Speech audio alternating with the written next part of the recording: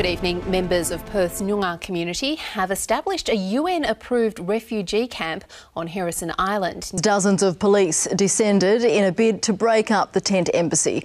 Protesters were caught up in violent clashes with riot squad officers, leading to at least 3 arrests. Dozens of officers on horseback, in cars and on foot took down tents and removed camping gear after the group repeatedly refused to leave. It's no news that Harrison camps are constantly being raided and dismantled. You're going to court for the right to Harrison Island on Tuesday. Can you tell us a little bit about that?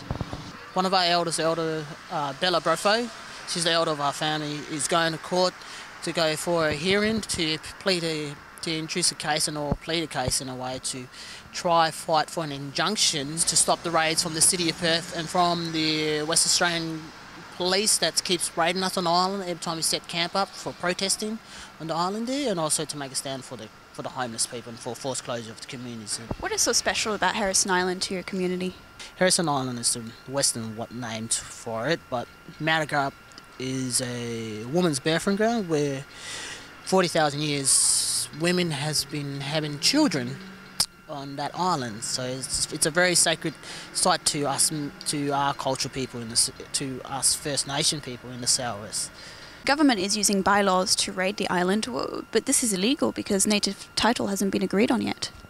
At the moment, native title still exists, and it's been knocked back to August, and we had the right to camp on the island.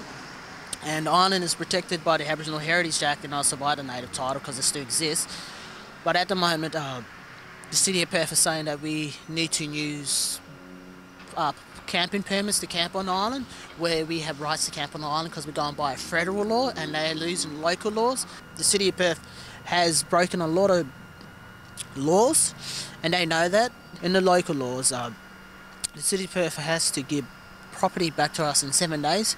It took us 10 months to get our property back, and when we went to go check our property, most of the stuff had mold on it. It was disgusting. We were applying for compensation, so some of us is going to court now. I'm going to court as well because I'm claiming for compensation for property that's been stolen off me. They know they are breaking federal laws, but they just running amok at the moment and just getting away with everything, but they don't know sooner or later, if you break the law, justice will be served.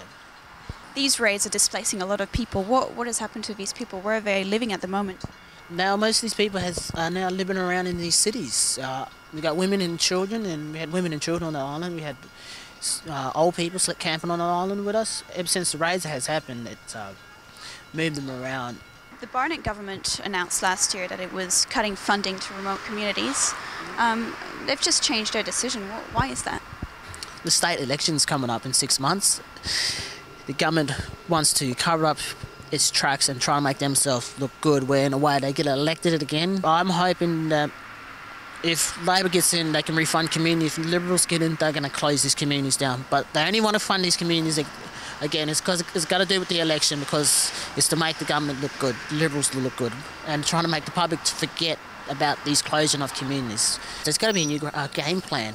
I know taxpayers do not want to pay for people's lifestyles, but there must be a new project or a new idea so that there's a way that taxpayers do not need to fund services to these communities, but communities can be self-governed and taking care of itself, and communities can make money for themselves, and Indigenous elders can take full control of communities. So you've got ideas about how communities can be sustainable?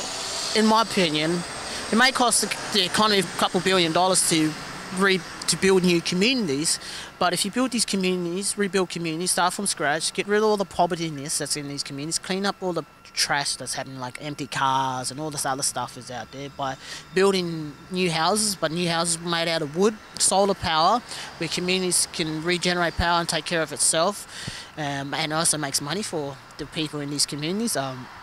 Veggie garden, where it's traditional veggies from here to grow as a veggie garden, and also a windmill for water.